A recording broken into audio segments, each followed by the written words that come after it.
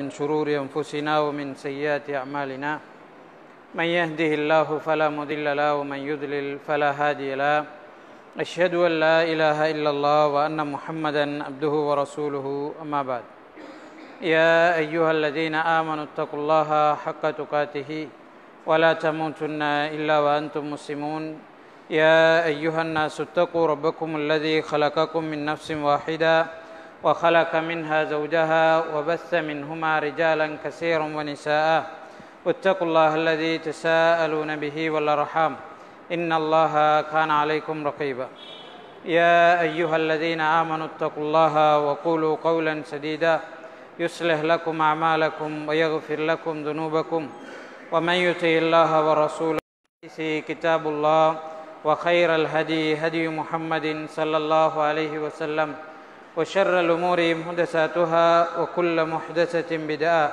وكل بدعة ضلالة وكل ضلالة في النار أو كما قال عليه الصلاة والسلام. அன்புக்குரிய அல்லாஹ்வின் நல்லடியார்களே, அல்லாஹுவினால் இடப்பட்ட கட்டளையை நிறைவேற்றியவர்களாக இஸ்லாத்தை தெரிந்து கொள்ள வேண்டும் என்ற நன்னோக்கோடு நாம் எல்லோரும் இங்கே குழுமியிருக்கின்றோம். வல்லோன் அல்லாஹு தாலா எமது நோக்கங்களை பொருந்தி கொண்டு நிறைவான கூலியை தந்தருள்வானாக என்று ஆரம்பத்திலே பிரார்த்தனை செய்து கொள்கின்றேன். நோன்பின் 20 வரையான காலப்பகுதியிலும் நோன்புக்கு முந்திய காலப்பகுதியிலும் நாம் இஸ்லாமிய கொள்கை தொடர்பான விளக்கங்களை தொடர்ச்சியாக அவதானித்து வந்தோம். அதில் இஸ்லாமிய கொள்கை, அதாவது அல் அகீதா அல் இஸ்லாமியா என்று சொல்லக்கூடிய இந்த கொள்கை என்றால் என்ன, அதனுடைய முக்கியத்துவம் என்ன, அதன் சிறப்புகள் என்ன, அதில் அல்லாஹுவை நம்புகின்ற முறை, அதற்கு எதிரான விஷயங்கள் என்பது தொடர்பாகவெல்லாம் விரிவாக அல் குர்ஆனும் அசுன்னாவும் சொல்கின்ற விஷயங்களை நாம் அவதானித்தோம். இதன் தொடர்ச்சியிலே அல்லாஹு தாலாஹுவை நம்புவதற்கு எதிராக அமைகின்ற பெரிய இணைவைப்புகள், மறைவான இணைவைப்புகள் தொடர்பாகவெல்லாம் நாங்கள் பார்த்தோம். இன்றைய தினம் இந்த இணைவைப்பின் ஒரு பகுதியாக இருக்கின்ற அதிகமானவர்கள் அவர்கள் அறியாமலேயே வீழ்ந்து விடுகின்ற சிறிய இணைவைப்பு தொடர்பாக நாங்கள் அவதானிக்க இருக்கின்றோம்.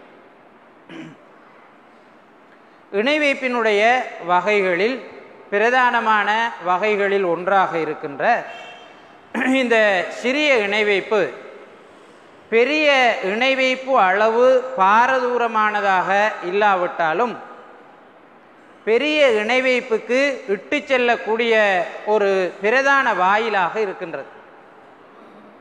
பெரிய இணைவைப்பு என்று சொன்னால் என்ன என்று நாங்கள் அறிந்திருக்கின்றோம். அதை செய்தவர்களுடைய நிலை பற்றியும் நாங்கள் அறிந்திருக்கின்றோம். பெரிய இணைவைப்பில் ஈடுபட்டவருக்கும் இஸ்லாத்திற்கும் சம்பந்தமில்லை. அவர் தொழுதாலும் நோன்பு நோற்றாலும் ஹஜ்ஜி செய்தாலும் ஜக்காத்து கொடுத்தாலும் என்ன வணக்க வழிபாடுகளில் ஈடுபட்டாலும் அது எவையும் ஏற்றுக்கொள்ளப்பட மாட்டாது. அதற்கு மறுமையில் பெறுமதி இருக்காது. நிரந்தரமாக நரகத்தில் இருப்பார் போன்ற விஷயங்களை நாம் அவதானித்திருக்கின்றோம். பெரிய இணைவைப்பு தொடர்பான சில விஷயங்களையும் அதில் வரக்கூடிய வகைகளையும் நாங்கள் சென்ற வகுப்புகளிலே அவதானித்தோம். இந்த அளவுக்கு பாரதூரமான விளைவுகளை சிறிய இணைவைப்பு என்பது கொண்டு வராவிட்டாலும் இந்த பெரிய இணைவைப்புக்கு கொண்டு போய் சேர்க்கின்ற பிரதான வாயில்களில் ஒன்றாக சிறிய இணைவைப்பு என்பது இருக்கிறது. பெரிய இணைவைப்புக்கு அடுத்த குற்றம் இஸ்லாத்தில் என்ன, பாரதூரமான குற்றம் என்ன என்று கேட்டால் அது சிறிய இணைவைப்பு. பெரும்பாவங்களிலெல்லாம் மிகப்பெரிய பாவமாக அறிஞர்கள் சிறிய இணைவைப்பை அடையாளப்படுத்துகிறார்கள். சிறிய இணைவைப்பிலே ஈடுபடக்கூடியவர் என்று சொல்லப்படுவதில்லை. வெளிப்படையில் அவர் முஸ்லீமாகவே நடத்தப்படுவார். ஆனால் அவருடைய நோக்கத்திற்கேற்ப அல்லாஹு தாலாவிடம் மறுமையில் அதற்கான கூலிகளை அவர் பெற்றுக்கொள்வார். இந்த சிறிய இணை வைப்பை பொறுத்தவரை பெரிய இணை வைப்பை விட சில சந்தர்ப்பங்களிலே மிகவும் நாம் எச்சரிக்கையாக இருக்க வேண்டிய ஒன்றாக இருக்கிறது. பெரும்பாலும் சிறிய இணை வைப்பு உள்ளத்தோடு சம்பந்தப்பட்ட விஷயங்களிலேயே அதிகம் இடம்பெறுகிறது. உள்ளத்துடன் சம்பந்தப்பட்ட விஷயங்களில்தான் சிறிய இணை வைப்பு என்பது அதிகம் நடைபெறுகிறது. யாருக்கு உள்ளத்தை கட்டுப்படுத்த முடியவில்லையோ, யாருக்கு அவருடைய உள்ளத்தை சரியான அடிப்படையில் வழிநடத்த முடியவில்லையோ, அவர் சிறிய இணை வைப்புகளில் அவரை அறியாமல் வீழ்ந்து விடுவது அதிகமாக உள்ளது. இந்த சிறிய இணை வைப்பினுடைய பெரும்படியான விஷயங்கள், அதாவது சிறிய இணை வைப்பு என்று அடையாளப்படுத்தப்படுகின்ற அதிகமான விஷயங்கள் உள்ளத்துடன் சம்பந்தப்பட்டவைகளாக இருக்கின்றன. உதாரணமாக ரசூலுல்லாஹி ஸல்லல்லாஹு அலைஹி வஸல்லம் அவர்கள் சொல்கிறார்கள், நான் உங்களிடம் அதிகமாக அஞ்சுவது சிறிய இணை வைப்பைத்தான் என்று சொன்னார்கள். இப்போ சஹாபாக்கள் கேட்கிறார்கள், அல்லாஹ்வின் தூதரே, சிறிய இணை வைப்பு என்றால் என்ன என்று கேட்கிறார்கள். ரசூல் ஸல்லல்லாஹு அலைஹி வஸல்லம் அவர்கள் சொன்னார்கள், முகஸ்துதி. அல்லாஹுக்காக என்று செய்வார், ஆனால் அடுத்தவர் பார்த்து கொண்டிருக்கிறார் என்பதற்காக அதை அழகுபடுத்துவார். இந்த சிறிய இணை வைப்பு ஆகக்கூடிய முகஸ்துதி என்பது இந்த லெவல்லாம் இருக்குது. அல்லாஹுக்காகத்தான் அவர் வணங்குவார், அல்லாஹுக்காகத்தான் தொழுவார், அல்லாஹுக்காகத்தான் நோன்பு பிடிப்பார், ஆனால் அடுத்தவர் பார்த்து கொண்டிருக்கிறார் என்பதற்காக அதை நீட்டி நிதானமாக அழகுபடுத்தி செய்வார். ஆரம்பத்திலேயே ஒரு ஆள் அடுத்த ஆளுக்காக செஞ்சிட்டார் என்றால் அது சிறிய இணை வைப்பு அல்ல. ஒரு வணக்கத்தை ஸ்டார்ட் பண்ணுற நேரமே இவர் பார்த்துட்டு இருக்காரு, நம்ம தொழாமல் போகக்கூடாது என்று சொல்லி ஆரம்பத்திலேயே அவர் அடுத்த ஆளுக்காக செய்ய ஸ்டார்ட் பண்ணிட்டார் என்றால் அது சிறிய இணை வைப்பு அல்ல, அது பெரிய இணை வைப்பு. அல்லாஹு தாலாவுக்கு செய்கிற கடமையை இன்னொரு ஆளுக்கு செய்ததாக அது போயிடும். சிறிய இணை வைப்பு என்பது அல்லாஹுக்காக என்று ஸ்டார்ட் பண்ணுவார், ஆனால் இடையில ஷைத்தான் குறுக்கிட்டு அவருடைய வணக்கத்தை பால்படுத்துவதற்காக மற்றவர்கள் பார்த்து கொண்டிருக்கிறார்கள் அல்லது இன்னார் இருக்கிறாங்க, இப்படியெல்லாம் நடக்குது, நம்ம இப்படி இருந்தால் தான் சரி அப்படின்னு சொல்லி, இப்படி இருந்தால் தான் நம்மளுக்கு நல்லது, இப்படி இருந்தால் தான் நம்மளுக்கு பேரும் புகழும் இருக்கிறது என்ற எண்ணங்கள் எல்லாம் அவன்கிட்ட வந்து மற்றவர்களுடைய முகஸ்துதிக்காக செயல்பட ஆரம்பிப்பான். இது மிச்சம் ஒரு டேஞ்சரான ஒரு வாயில். இதிலிருந்து தப்புறது மிக மிக கஷ்டம். இமாம் சுஃபியானு சௌரி ரஹிமஹுல்லா என்று நினைக்கிறேன், அவர்கள் சொல்கிறார்கள், நான் இஹ்லாஸுக்காக அதிகமாக முயற்சி எடுத்துக்கொண்டதை போல வேறு எதற்காகவும் எடுத்துக்கொள்ளவில்லை என்று சொல்கிறார். இமாம் சுஃபியானு சௌரி என்பவர் மிக மிக நம்பிக்கையான அறிஞர்கள். ஞாபக சக்தியிலே மலையளவு அவரை நம்பலாம், மலை போன்று உறுதியாக நம்பலாம் என்று சொல்லப்படக்கூடிய ஒரு அறிஞர், ஒரு ஹதீஸ்களை மேதை. அவர் சொல்றாரு, நான் இஹ்லாஸை புதுப்பித்துக் கொள்வதற்காக, அதை சரி செய்து கொள்வதற்காக கஷ்டப்பட்டதை போல, முயற்சி எடுத்துக்கொண்டதை போல வேறு எதற்கும் முயற்சி எடுக்கவில்லை. அந்த அளவு கஷ்டம். இந்த முகஸ்துதி என்பது எல்லாருக்கிட்டையும் நுழையக்கூடிய ஒன்று, அல்லாஹு தாலா பாதுகாத்தவர்களை தவிர. அது மாதிரி சிறிய இணை வைப்பில் இருக்கக்கூடிய இன்னும் ஒரு விஷயம்தான், உலக லாபங்களுக்காக வணக்க வழிபாடுகளில் ஈடுபடுறது. உலக ஆதாயங்களுக்காக, உலகத்தில் கிடைக்கக்கூடிய அற்ப சொற்ப நன்மைகளுக்காக வணக்க வழிபாடுகளில் இஸ்லாத்தினுடைய கடமைகளை நிறைவேற்றுவது. உலகத்தில் கிடைக்கக்கூடிய அந்தஸ்து, உலகத்தில் கிடைக்கக்கூடிய பதவி அல்லது பணம், பட்டம் என்பதற்காக இஸ்லாத்தினுடைய கடமைகளை நிறைவேற்றுவது, இதுவும் சிறிய இணை வைப்பை கொண்டு வரக்கூடியதாக இருக்கிறது.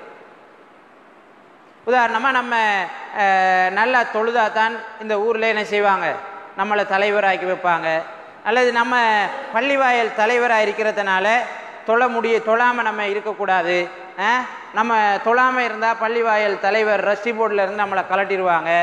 அப்படி இந்த உலகத்தில் கிடைக்கக்கூடிய நன்மைகளுக்காக என்ன செய்கிறது, அல்லது பணத்துக்காக. இப்போ உதாரணமாக இதால் மௌலைமார் சோதிக்கப்படுற விதம் கூட. இதில் மௌலைமார் இஸ்லாத்தை பிரச்சாரம் செய்வாங்க, குர்ஆன் மதரசா நடத்துவாங்க, பள்ளியில் தொழுவிப்பாங்க, மற்ற இஸ்லாமிய கடமைகளில் தான் ஈடுபடுவாங்க. ஈடுபடுற நேரம் பணம் கிடைக்கும் என்பதற்காக என்ற நோக்கத்தில் அவங்க ஈடுபட்டாங்களாக இருந்தால் அவருடைய வணக்கம் பாழா போயிடும். இப்போ இந்த உலகத்தினுடைய லாபங்களுக்கு அவருக்கு நாம் கொடுக்கணும், அவரை கவனிக்கணும். அப்படி ஈடுபடுற ஒரு ஆளை கவனிக்கணும். அவரை கவனிக்காட்டி அவரும் ஈடுபடலைன்னா இந்த சமுதாயத்தில் நல்லதை சொல்கிறதுக்கு ஆக்கள் இருக்க மாட்டாங்க. இப்போ எங்களுக்காக வழி நடத்தக்கூடிய ஆக்களுக்கு நாங்கள் ஹதியாக்கள் கொடுக்கணும், அவங்களுக்கு உதவிகள் செய்யணும், அவங்களோட இன்ப துன்பங்களில் நாங்கள் பங்கு கொள்ளணும், அவர்களுக்கு ஆறுதலாக இருக்கணும், அது வேறு விஷயம். ஆனால் ஈடுபடக்கூடியவருடைய நோக்கம் அல்லாஹுக்காக என்றதாக இருக்க வேண்டும். அவருடைய நோக்கம் பிழைத்து போகுமாக இருந்தால் இந்த இடத்துல அவர் மாட்டிக்கொள்ள வேண்டியவர்.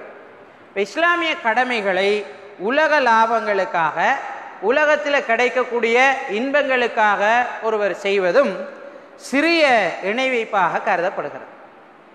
அது மாதிரி சமுதாயத்தில் பெரும்பான்மையானவர்கள்ட்ட இருக்கிறது என்று சொல்லக்கூடிய அளவுக்குள்ள இன்னும் ஒரு சிறிய இணை வைப்பு இருக்கிறது. இந்த உலகத்தில் நாங்கள் செய்கிற தொழில்களை முழுமையாக நம்புறது. நாங்கள் இப்போ ஒரு தொழில் செய்கிறோம், அந்த தொழிலை செஞ்சாதான் எனக்கு வாழ்வு, அந்த தொழிலால தான் எனக்கு லாபம், அந்த தொழில் தான் என்னுடைய உயிர் மூச்சு, அதனால தான் நான் பாதுகாக்கப்படுகிறேன், அந்த தொழிலால தான் நான் சாப்பிட்றேன் அப்படின்னு ஒரு ஆள் சொல்றது அல்லது நம்புறது. எங்கள்கிட்ட நம்பிக்கை இருக்கு என்னண்டு, அல்லாஹு தாலா தான் உணவளிக்கிறான், அல்லாஹு தாலா தான் எங்களுக்கு ஒவ்வொரு நாளைக்கும் எவ்வளவு கிடைக்கணும்ன்றதை அல்லாஹு தாலா தான் எங்களை தீர்மானிக்கிறான், அவன் தான் எங்களுக்கு தர்றான். ஆனால் அதுக்கு ஒரு வழியாக இந்த தொழிலை எங்களுக்கு பயன்படுத்த சொல்கிறான். அல்லாஹு தாலா தீர்மானித்திருக்கக்கூடிய அந்த உணவை அடைந்து கொள்வதற்குரிய ஒரு வழியாக இந்த முயற்சிகளை அல்லாஹு தாலா செய்ய சொல்கிறான். நம்மள பலர் என்ன நினைக்கிறாங்க என்றால் இந்த தொழில் தான் எல்லாமே என்று நம்பி விடுகிறார். அவர் செய்கிற முயற்சியும் அவர் செய்கிற தொழிலும் தான் எல்லாமே என்று நம்பி விடுகிறார்கள். இஸ்லாம் அல்லாஹு தாலா தீர்மானித்ததின் அடிப்படையில் தான் ஒரு மனிதன் வாழ்ந்து கொண்டிருக்கிறான், அவனுக்கு உணவு அவனுடைய எல்லாமே தீர்மானிக்கப்பட்டு விட்டது என்று சொல்கிறது. ஆனால் அதே நேரம் அந்த உணவை பெறுவதற்கான வழிகளில் ஈடுபடுமாறு சொல்கிறது. ரசூல் ஸல்லல்லாஹு அலைஹி வஸல்லம் அவர்கள் ஒட்டகத்தை கட்டிட்டு அல்லாஹ்வுல தவக்குல் வைன்னு சொன்னாங்க. இப்போ காரணங்களை நாங்கள் நிறைவேற்ற வேண்டும், ஆனால் அந்த காரணத்தினால்தான் எனக்கு நல்ல முடிவு வந்தது என்று நம்பக்கூடாது. இஸ்லாம் வித்தியாசமானது. இது எங்களுக்கு கொஞ்சம் விளங்கி எடுக்கிறது கஷ்டமாக தான் இருக்கும். இப்போ நான் தொழிலுக்கு போனாதான் எனக்கு சாப்பாடு, அப்போதான் எனக்கு வாழ்வு என்று நம்பக்கூடாது. தொழிலுக்கு போகணும், அல்லாஹு தாலா சொல்கிறான், ரசூல் ஸல்லல்லாஹு அலைஹி வஸல்லம் அவர்கள் சொல்கிறார்கள் போகணும். எவ்வளவு கிடைக்கும், நான் தொழில் செய்கிற காசு எனக்கு நஞ்சா போகுமா, அது எனக்கு சத்தா வருமா, அல்லது அந்த காசால் எனக்கு பரக்கத்து கிடைக்குமா, முசீபத்து கிடைக்குமா, எதுவும் எனக்கு தெரியாது. இப்போ தெரியாமல் இருக்கிற நேரம் அந்த தொழிலால தான் நான் நல்லா இருக்கிறேன்னு நம்புறது என்ற பிழை. இந்த தொழிலால தான் நான் நல்லா இருக்கிறேன் நம்புறது பிழையான விஷயம். ரசூல் ஸல்லல்லாஹு அலைஹி வஸல்லம் அவர்கள் சொல்கிறார்கள், ஒரு காலையில் நேற்று கொஞ்சம் பேர் குறிப்பிட்ட ஒரு நட்சத்திரத்தை காட்டி இதனால் கொஞ்சம் பேர் காவிர்களாக போனாங்க, கொஞ்சம் பேர் முஸ்லீம்களாக போனாங்கன்னு சொன்னாங்க. என்னன்னு கேட்ட நேரம் இந்த நட்சத்திரத்தினால்தான் மழை பெய்தது என்று சொன்னவர்கள் இஸ்லாத்தை நிராகரிச்சுட்டாங்க, காவிர்களாக போய்த்தாங்கன்னு சொன்னாங்க. அல்லாஹு தாலாவுடைய நாட்டத்தால் மழை பெய்தது என்று சொன்னவர்கள் மூமின்கள் ஆனாங்க அப்படின்னு ரசூல் ஸல்லல்லாஹு அலைஹி வஸல்லம் அவர்கள் சொன்னார். எங்களுக்கு தெரியும் சில அடையாளங்களை நாங்கள் பார்த்தால் மழை பெய்யும், கண்டிப்பாக அன்றைக்கு மழை தான் சொல்லி நாங்கள் சொல்லிடுவோம். இது பிள்ளை, இது இணைவை, இது இஸ்லாத்தில் பிழையான ஒரு விஷயம்.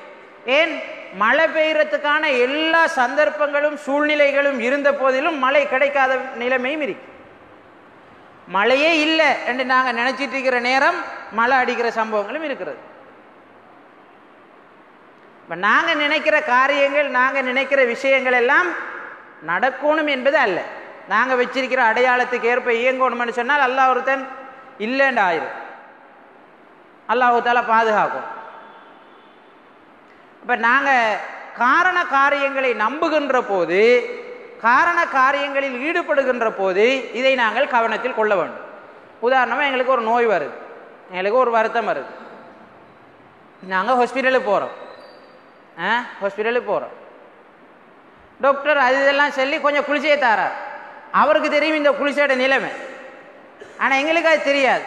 நாங்கள் குடித்தோன்னா அந்த நோய் என்ன செஞ்சிருது, போயிடுது. நாங்கள் இப்போ இந்த குளிசையை குடிச்சேன்னு சரி முடிஞ்சு போயிட்டு என்று கதைக்கக்கூடாது. இந்த குளிசையால் தான் என்ன வருத்தம் குணமாயிடுச்சுன்னு நம்பக்கூடாது. ஏன்?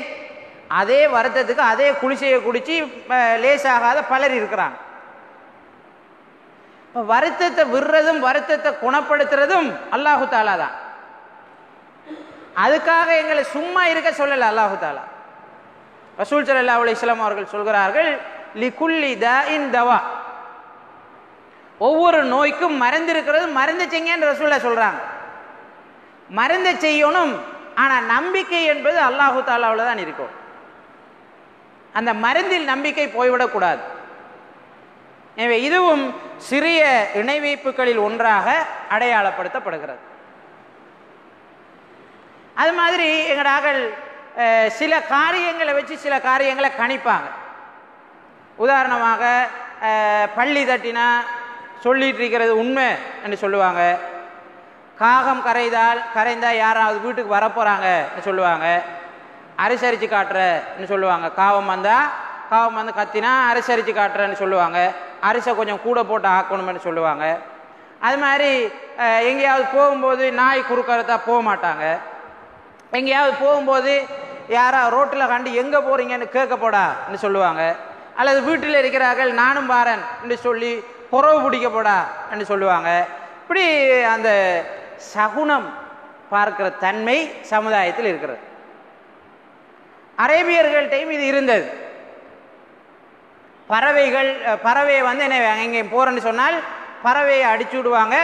அது எந்த திசையை நோக்கி போகிறதோ அந்த திசைக்கு ஏற்ப அவர்கள் அர்த்தம் எடுத்துக் கொள்வார்கள். உதாரணமாக கிழக்கு பக்கம் போனால் இந்த பிரயாணம் சரி வராது, மேற்கு பக்கம் போனால் கட்டாயம் போகணும் என்ற மாதிரி அவங்க என்ன செய்வாங்க, முடிவெடுத்து கொள்வார்கள்.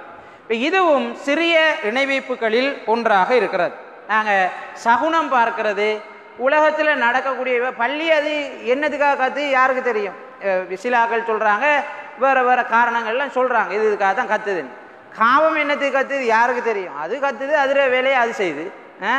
கழுத கத்தும், அது வேலை. அது நாய் கத்தும், அது நாய் குறைக்கும், அது அதில் வேலை. இப்போ அதை வச்சு நாங்கள் என்ன செய்யக்கூடாது, அல்லாஹு தாலா எங்களுடைய வாழ்க்கையில் நடத்துகின்ற மாற்றங்களை அந்த படைப்பினங்கள் அறிந்திருப்பதை போன்று எங்களுடைய கதை வைத்துக்கள் அமைந்து விடக்கூடாது. எங்களோட வீட்டுக்கு எத்தனை பேர் வரப்போறாங்கன்னு இது யாருக்கு மட்டும் தெரிஞ்ச விஷயம். அந்த வரப்போறாக்கள் யார்கிட்டையாவது சொல்லியிருந்தால் அவங்களுக்கு தெரிஞ்சிருக்கும், அல்லது அல்லாஹு தாலாவுக்கு மட்டும் தெரிஞ்ச விஷயம், எங்களுக்கு நேரத்தோட சொல்லாமல் இருந்தா. இப்போ அல்லாஹு தாலாவுக்கு மாத்திரம் தெரிந்த விஷயமாக இது இருக்கும்போது ஒரு காகத்தை வச்சு எப்படி நாங்கள் முடிவெடுக்கலாம்? நாங்கள் போகிற பயணத்தில் எங்களுக்கு என்ன நடக்க போகிறது என்பது அல்லாஹு தாலாவுக்கு மாத்திரம் தெரிந்ததாக இருக்கும்போது ஒரு நாயை வச்சு, பூனையை வச்சு, அல்லது ஏதாவது ஒரு பறவையை வச்சு, ஏதாவது ஒரு உலகத்தில் நடக்கக்கூடிய மாற்றத்தை வச்சு எப்படி நாங்கள் முடிவெடுக்க முடியும்? எனவே இது சிறிய இணைவைப்புகளில் ஒன்றாக அடையாளப்படுத்தப்படுகிறது. அது மாதிரி பெருமை அடிக்கிறது, எல்லாமே நான் தான் என்று நினைக்கிறது. எல்லாமே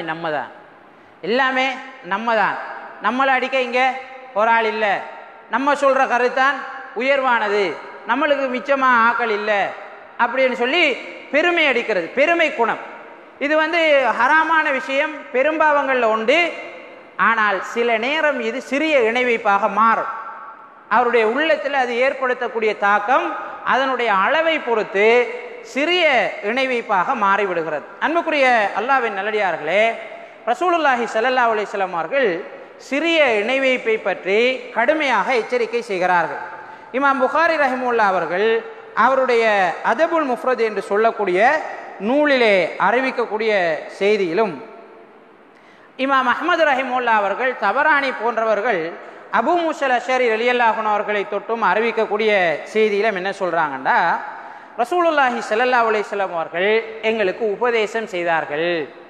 அந்த உபதேசத்தில் எங்கள்கிட்ட சொன்னாங்க, இணை வைப்பை நீங்கள் பயந்து கொள்ளுங்கள், மனிதர்களே இணை வைப்பை நீங்கள் பயந்து கொள்ளுங்கள். ஏனென்றால் அது ஒரு எறும்பு ஊர்ந்து செல்வதை விட மறைவாக உங்களிடம் வந்துவிடும் என்று ரசூல் ஸல்லல்லாஹு அலைஹி வஸல்லம் அவங்க சொன்னாங்க.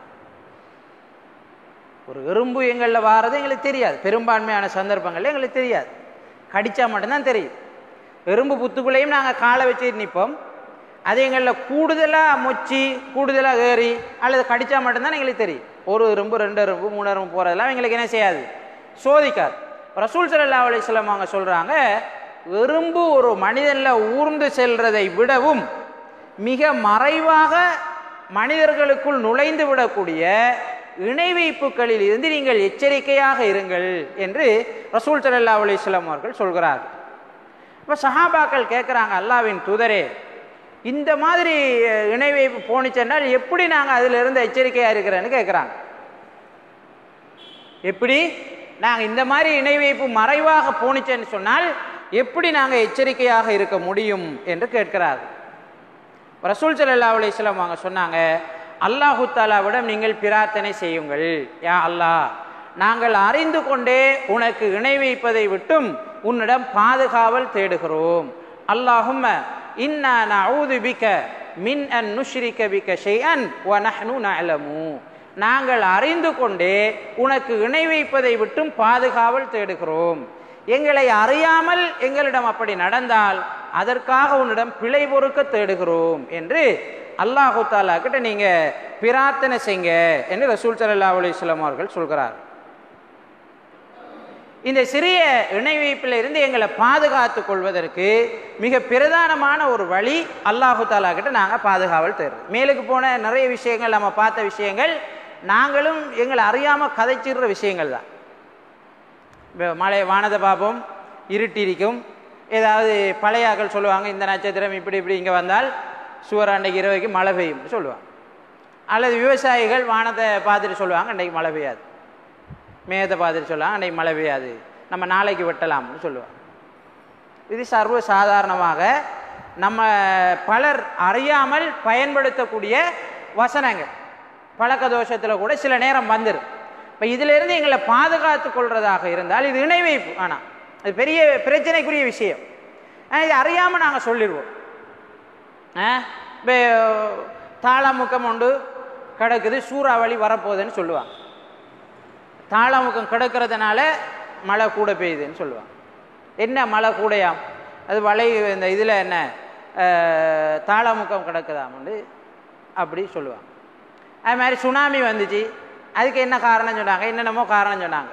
கடலில் பூகம்பம் ஏற்பட்டதுன்னு சொன்னாங்க, அதுக்குள்ளே என்னமோ செஞ்சேன்னு சொன்னாங்க. இப்படி நிறைய விளக்கங்கள்லாம் சொல்லுவாங்க, விஞ்ஞானிகள் சொல்லுவாங்க. அதில் நம்மளோட பழைய ஆக்கள்கிட்ட அல்லது நம்ம படித்தவர்கள்ட்ட, விஞ்ஞானம் படித்தவர்கள் அல்லது பாடசாலை கல்விகளில் ஊறி போன ஆக்கள்கிட்ட ஒவ்வொரு விஷயத்துக்கும் காரணம் தேடுவது அதிகம். இந்த உலகத்தில் நடக்கக்கூடிய விஷயங்கள் ஒவ்வொன்றுக்கும் காரணம் தேடுவது அதிகம். என்னத்தால் இது நடந்துச்சு, எப்படி இது நடந்துச்சு, எப்படி இது வந்துச்சு, அவருக்கு காயம் வந்துச்சா, எப்படி வந்துச்சு, நீ அந்த இதுக்குள்ளே என்ன அந்த கிருமிக்குள்ளே இருந்திருக்காய், அல்லது அந்த நோய்வாய்ப்பட்ட இடத்துல போய் இருந்திருக்காய், இப்படி ஏதோ ஒரு காரணம் சொல்லி அதை விளங்கப்படுத்துகிற வீதம் அதிகம். இப்போ இது எங்களை அறியாமலும் நடந்துவிடக்கூடிய ஒன்று. அதனால் ரசூல் ஸல்லல்லாஹு அலைஹி வஸல்லம் அவர்கள் சொல்கிறார்கள், அதிகமாக நாங்கள் அல்லாஹு தஆலா கிட்ட பாதுகாவல் தேடுவோம். இந்த மாதிரியான நிலைமைகள் எனக்கு வந்துவிடக்கூடாது என்று அல்லாஹு தஆலா கிட்ட நாங்கள் பாதுகாவல் தேடுவோம். நான் அறிந்த நிலையில் அப்படி நடக்கிறத விட்டும் உன்னிடம் பாதுகாவல் தேடுகிறேன். அறியாமல் அப்படி நடந்துட்டால் அதுக்காக அல்லாஹு தஆலா, யா அல்லாஹ் நீ என்னை மன்னித்திருன்னு சொல்லி அடிக்கடி இந்த பிரார்த்தனையை நாங்கள் செய்து கொள்ள வேண்டும். அல்லாஹும்ம இன்னா நஊது பிக மின் அன் நுஷ்ரிக பிக ஷைஅன் வ நஹ்னு நஅலம் வ நஸ்தக்ஃபிருக லிமா லா நஅலம். எங்களுக்கு தெரியாமல் நடந்தா அதை நீ மன்னிச்சிரு, தெரிஞ்சு நடக்கிறத விட்டு உன்னிடம் பாதுகாவல் தேடுகிறோம் சொல்லி அதிகமாக நாங்கள் பிரார்த்தனை செய்வோம். அது மாதிரி இந்த இணை வைப்பினுடைய விஷயங்கள், அதனுடைய பாரதூரம் பற்றி அதிகமாக நாங்கள் பேச வேண்டும், அல்லது பேசுறத அதிகமாக கேட்கணும். அப்பதான் எங்களோட உள்ளத்தில் அது தொடர்ந்து சார்ஜ் ஆகி இருந்து கொண்டே இருக்கும். ரசூல் ஸல்லல்லாஹு அலைஹி வஸல்லம் அவர்கள் தன்னுடைய வாழ்நாளில் அதிகமாக செய்த ஒரு பிரச்சாரம்னால் இந்த இணை வைப்பை பற்றி தான். தான் மரணிக்கிற சந்தர்ப்பத்தில் கூட தொழுங்கன்னு ரசூல்லா சொன்னாங்க, எந்த கபரை வணங்குற இடமாக ஆக்கிறாதீங்கன்னு சொன்னாங்க. இந்த ரெண்டும் ரசூல்லா அதிகமாக செய்தது. வணக்கம் செய்ங்க, அதே நேரம் இந்த இணை வைப்பில் விழுந்துடாதீங்கன்னு ரசூல் ஸல்லல்லாஹு அலைஹி வஸல்லம் அவர்கள் அதிகமாக செய்த பிரச்சாரம் இணை வைப்பு பற்றியது தான். எனவே எங்கள்கிட்ட இணை வைப்பை பற்றி அதிகமாக நாங்கள் வாசிக்க வேண்டும், படிக்க வேண்டும், பேச வேண்டும். இப்படி நடக்கக்கூடாது, அது பிள்ளைன்னு பேசணும். அது மாதிரி அப்படி பேசுகிற சபைகளில் நாங்கள் அதிகமாக உட்கார வேண்டும், கேட்க வேண்டும். அப்போ தான் எங்களுடைய உள்ளத்தில் அது தொடர்ந்து ஞாபகப்படுத்தப்படக்கூடியதாக இருந்து கொண்டு இருக்கு. இன்னொரு விஷயம், இந்த சிறிய இணை வைப்பில் உள்ள பிரச்சனை என்னென்றால், எங்களோட அமல்கள் அது வீணாக்குது. அந்த இணை வைப்பு வந்துட்டுமென்றால் அந்த இணை வைப்பு கலந்திருக்கக்கூடிய அமலை அல்லாஹு தாலா ஏற்றுக்கொள்ள மாட்டான். ரசூல் ஸல்லல்லாஹு அலைஹி வஸல்லம் அவர்கள் சொல்கிறார்கள், அல்லாஹு தாலா சொல்வதாக, அன அகுன ஷுரகாஇ அனி ஷிர்க், இணை வைக்கின்ற அந்த இணை வைப்பாளர்களுடைய அமல்களை விட்டும் நான் தேவையற்றவனாக இருக்கிறேன்.